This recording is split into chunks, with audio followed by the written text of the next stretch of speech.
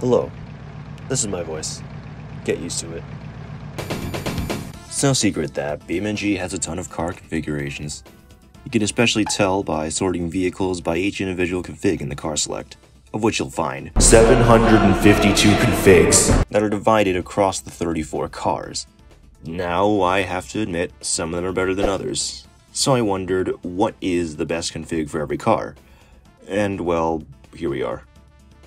Of course, keep in mind that this is all just my dumb opinion. Nothing in this video is objective. If you want, sound off in the comments what your opinions are, and, well, let's get on with it. Pizza time. The little Fiat 600-esque automobile is a neat little thing. Added in update 0.15, it came with only 13 configs, which I guess is fair considering how small it is. They were divided among an early and late model build, and had variants ranging from base pedestrian builds to off-roaders.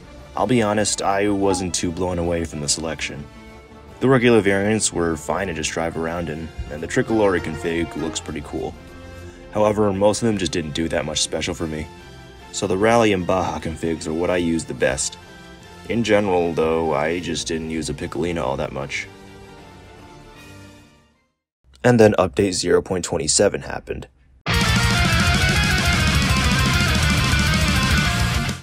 Oh yeah, I love this thing. 3 more buggy configs were added to the game in 0.27, and these things are just a joy to drive while also looking amazing. These new bona fide Baja buggies I think breathed some new life into the Piccolina and gave it a lot more possibilities with customization and whatnot. It even came with a completely new simulation system of the shock absorbers, which I'm not even going to try to explain. I'll link the update page in the description.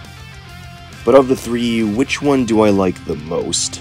The Spec Class 5 looks the closest to the original car, but also doesn't pack that much power behind it. The Baja Extreme comes with its own paint job and has incendiary speed, but is also kind of impossible to drive. As such, the Baja Unlimited Class 5 strikes a nice balance to me. It looks gorgeous and still has a good amount of power, enough for me to fly through Johnson Valley. This thing is a joyride, and the BeamNG devs did quite the job with it. Thanks, guys. For honorable mentions, well, I already mentioned them. The other buggies are also great, as much as I struggle to use the Baja Extreme. The Rally and Baja configs are also nice to drive if the ground isn't as bumpy, and of course the Tricolore is probably the most Italian car in the game.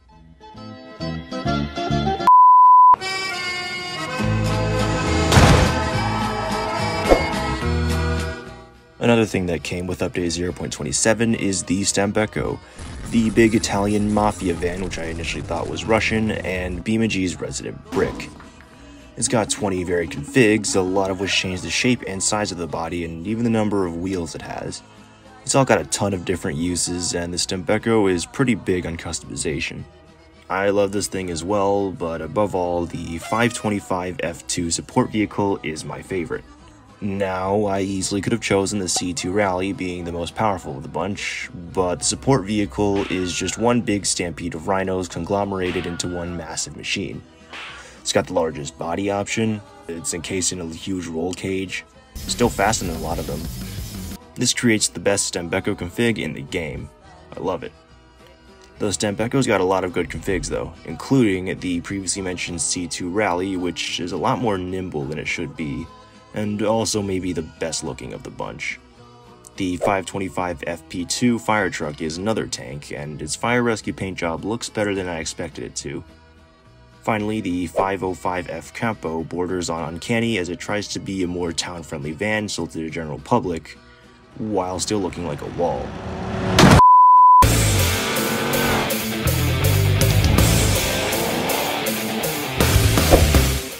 The Bruckle Bastion, introduced in update 0.24.1, is the game's first modern American muscle car. It's got 20 configs ranging from unassuming sedan to completely off the walls and drivable. I like the selection. It could be a little more varied, but I think it still offers a ton for players to screw around with. The more powerful configs are some of the fastest cars in the game, and its modern styling is welcome in a game where there isn't too much of it. For me though, Well, while the Bastion has a ton of fast, exciting variants that you can let loose on the racetrack, my favorite config is a little more grounded. The Lux 5.7 all-wheel drive is the fastest luxury Bastion available, and I think it has just the right amount of power for me to be able to control on the vast majority of BeamNG's roads. Being a luxury model, it's got some of the best looks the car has to offer, so I can ride around BeamNG in style. Add 10 frames per second, before I get sent to oblivion by a Giotto-powered bus. I like this config so much, in fact, that it's my default car, because, well, I can use it in so many areas. But yeah, for a car that can be oh so powerful, I chose a middle ground, and I'm cool with it. That doesn't mean they can't be honorable mentions though, because they are. The red tail styling, I think, is pretty good. They tried to make it look as gritty and menacing as possible, and I think it fits pretty well. I'd wanted a demon in the game prior to its addition, and this fits it pretty well, I'd say. There's also the off-road variant, which is very quick on dirt, despite its description not being so sure of it. I like the bash bars as well.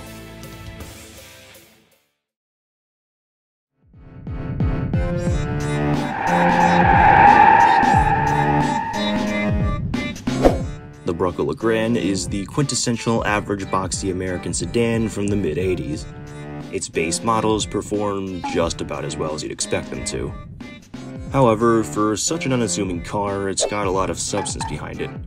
It's got 34 configs, tied with the Blue Book for 6th most configs of any car in BeamNG. As such, while I don't normally care for these sorts of cars, I think the Legrand is pretty good. It's got station wagon body, facelift models, body kits, and more. Packs a lot of stuff. My favorite of the lot is the SE campaign, described by the game as being little produced, which is quite a shame. Bruckle should have made more. There's not a lot of station wagons in the game, so I try to take advantage of the Legrand's configs because of it. And the campaign gives it an all-terrain setup with a bigger engine paired with facelift features.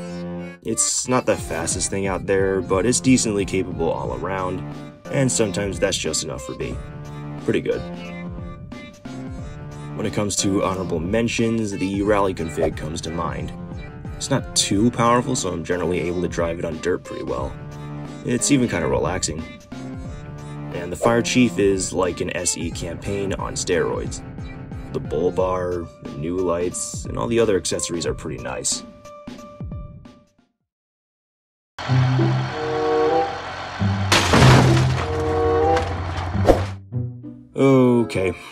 Okay, we're here. It's time for the Moonhawk. Oh boy, well, I've talked about this thing in the past, specifically about how outdated it was. Yeah. I mean, I almost never use this thing. It's got 19 configs, but none of which are really all that interesting to me. Except, well, the donk. It's probably not an original opinion, but it's easily the most unique part of it, and one of the only things that sets it apart from other cars. It's the only donk car in the game, and I like BeamNG including all sorts of different vehicles, no matter how outlandish. It's very silly, but unforgettable, which immediately lifts it over pretty much every other config the Moonhawk has. Okay, sorry guys, sorry, I've been too harsh towards this car. I've just been clamoring for a remaster ever since I saw that disaster of an engine. Believe it or not, I actually do have nice stuff to say about its honorable mentions. The drag car, for example, is a menace. It's got some nice paint and it's built on the older model, which I think looks a little better. And for a car that I never use, this is probably my favorite old drag car in the game. The track config is pretty powerful, but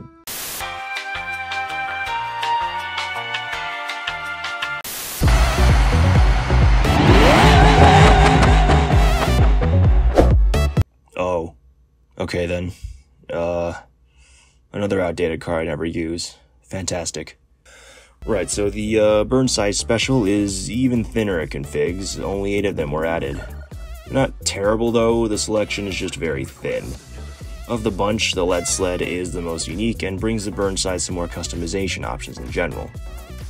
I'm pretty terrible at drifting, so I'm not even good at using this thing, but it's pretty cool, I guess. It's got a nice swagger to it, and the styling is pure 50s, including the eyelids, light lids, whatever they're called, I don't know. Oh wow, it really is eyelid. But yeah, it's nice. I don't really care about the other configs all that much, but the drag car can do some nice semi-wheelies, and the police car is basically just the sheriff from Cars.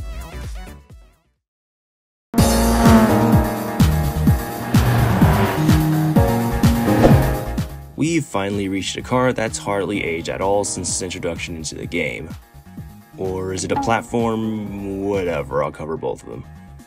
The FCV platform, including the Togrek and the Vivas, was added in update 0.19 and has been perhaps the most popular vehicle addition in years, with its unique modern styling, high customization, and huge variety of configs, which we'll be focusing on. In total, there's 43 total FCV configs, 15 belonging to the Togrek and 28 belonging to the Vivas. Starting with the crossover with the really ugly front fascia, well, the configs don't actually do too much for me. They're luxurious, but I don't use them very often, especially since the Togrek isn't actually that good at off-roading. However, the Amateur Rally is a pretty nice option. It's on the slower end of rally cars, which is kind of preferable really.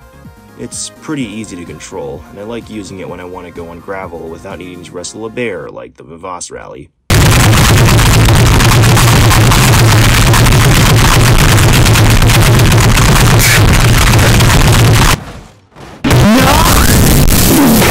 Actually, speaking of the Vivas, that's actually my favorite config. The Gravel Rally is the fastest of its kind in the game and is a complete monster. I know I said it can be pretty difficult to handle, but when you actually do, it's oh so satisfying to get some good runs in with it. To me, this car is the poster child to the more serious side of BeamNG that involves more actual driving than crashing, and it's a shining example of what this game is capable of past the surface. Also helps that it's featured in what might be the most viewed BeamNG speedrunning video. Blasting a Rally Vivas through the River Rally course is one of my favorite experiences in the game, and it's thanks to this little brilliant machine. Not gonna lie, this might be my favorite config in the game. Thanks, devs. Okay, enough gushing. Here's some actual honorable mentions. The Asphalt Rally config is everything I said, but on actual roads. The Hill Climb Vivas is also completely insane, and the Vivas E is a nice little electric car that doesn't go too fast or too slow and gives a pretty enjoyable driving experience, without looking like an eldritch abomination.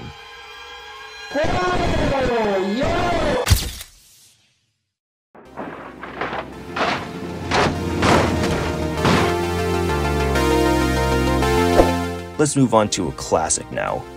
The Bolide, or the Bolide, I'll just call it the Bolide, has been in BeamNG for almost a decade, being added before the first official release of 0.3.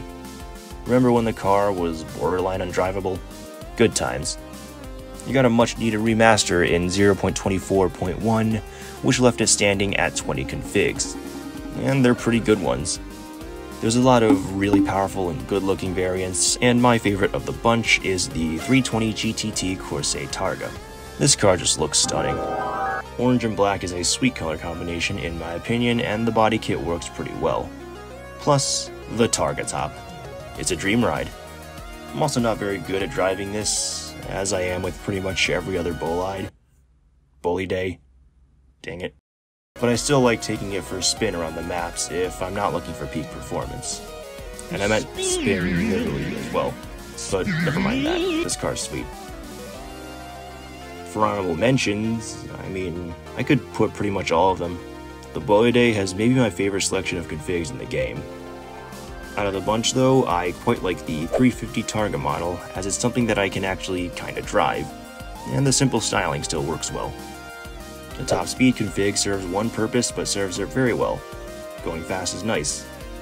And while I would be able to drive the 320 GTR Group 5 model if my life depended on it, I could look at it all day.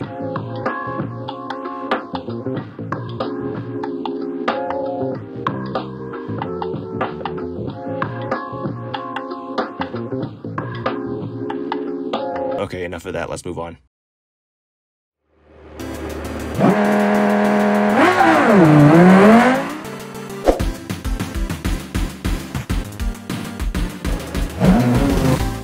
Y'all wanted this for a long time.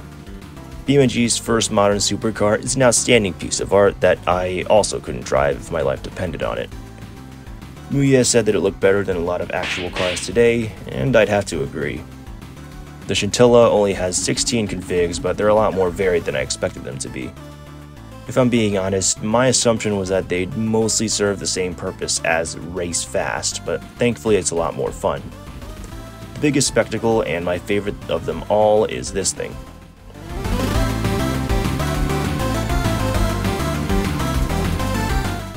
Just look at it, it's a Mad Max mobile. This car, in my opinion, might be one of the best looking in the game. There's really nothing quite like it. It's especially helped by the gritty paint job, which complements it really well and makes it look all the more tough. Aside from the looks, the engine sounds ferocious and is a joyride on gravel roads. Following the Scintilla's release, I think this was the only car I used for a solid week. If you couldn't tell already, this is also a contender for my favorite config in the entire game. So let's move on before I ramble on for too long. The Scintilla is another car where I could probably put all of its configs in honorable mentions, but I have to cut it down again. The custom config is another joyride, this time on actual paved roads, and I like the selection of parts and paint the devs gave it. The Velocità, I hope I pronounced that right, is also crazy fast and it looks even better. And then there's this thing. The Dark Owl movie car, aka the Batmobile. It's not the best in terms of driving, but just look at it, it's insane. Another car that's in a league of its own in terms of looks. Next up, we have the end of the video. Yeah. We're done with a little over a quarter of the car roster, so expect about as much next time. Sorry for gushing a little too much about the later cars, but you wanted my opinion, you got my opinion. They were really cool. Thanks for watching, everyone. Sorry for the wait between this video and the last. I got pretty busy and also put in a lot more effort for this. The new editing software is doing wonders, so expect more like this in the future. If you want, press the like button and maybe even subscribe. I'm aiming for 1,000 subs by the end of the year, and it'd be wholly appreciated. I don't really have anything left to say, so I'll just sign off for today. Have a good one, ladies and gentlemen.